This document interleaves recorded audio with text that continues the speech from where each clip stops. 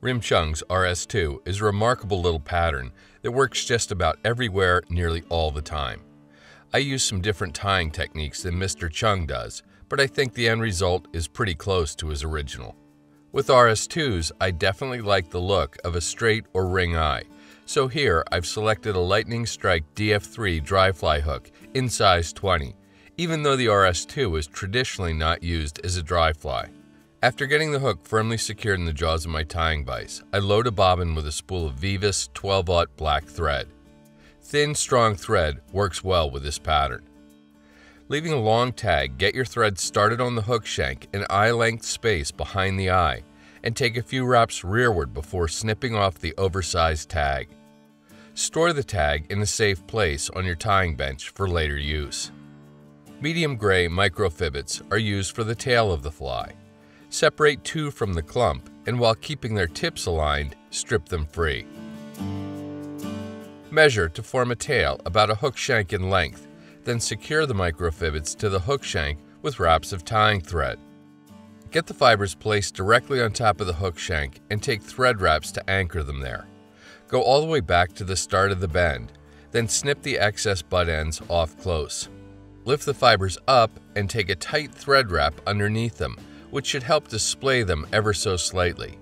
Keeping the tails separated can be tricky as they're hard to see. Pick up that tag end of thread you stashed away and fold it into the hook bend like so.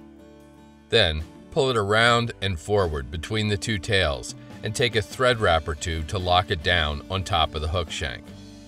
By pulling on both legs of the thread tag, you can increase the angle between the two tails.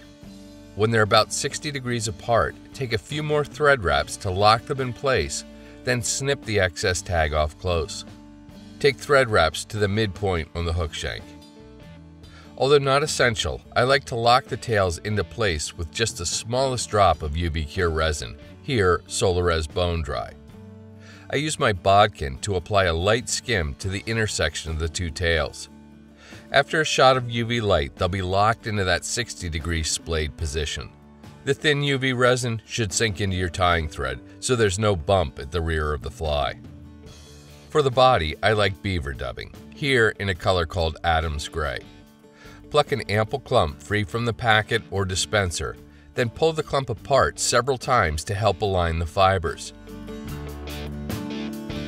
With the fibers roughly parallel to your tying thread, start building a short, thin dubbing noodle.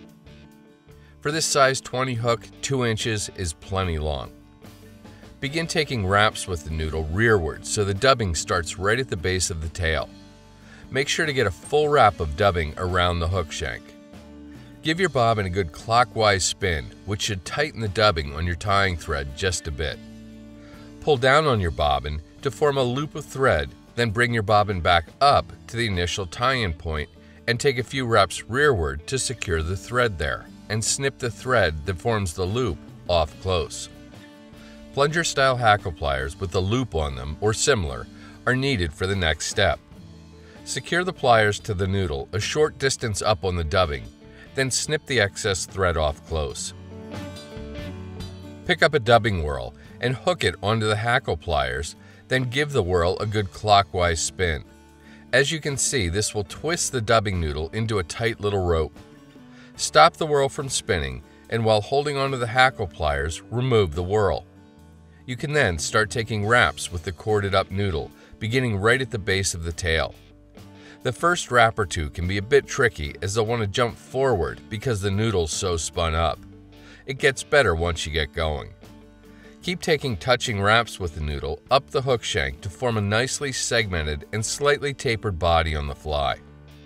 When you reach your tying thread, use it to anchor the noodle, then simply snip the excess noodle off close. The body of the fly should now look something like this. Although many materials can be used for the fly's wing, I prefer CDC. Here, a single puff in a natural dun color. Place the puff with its tips pointing forward on top of the hook shank at the location of your tying thread. Take a couple of thread wraps to secure it, then carefully reach in with the tips of your tying scissors and snip the excess butt end of CDC off close. Pull the wing back to expose the hook eye and take a few thread wraps immediately in front of the wing, followed by a couple more behind. It should now stand up relatively straight. Once again, reach for your beaver dubbing, and this time pull just the smallest clump free from the packet. Seriously, don't overdo it here. Create a very short, fine noodle on your tying thread. Then, take wraps with it both in back and in front of the wing to build up a thorax on the fly and support the wing. You can then pick up your whip finish tool and complete a 4 or 5 turn whip finish, seat the knot well, and snip or cut your tying thread free. Finally, use your tying scissors to snip the CDC off at an angle, leaving an emergent wing bud about a hook gap in height. And that's my version of Rimchung's RS2. Splayed tail, segmented abdomen, slightly built up thorax, and a short emergent wing. It's one of those flies you never seem to have enough of.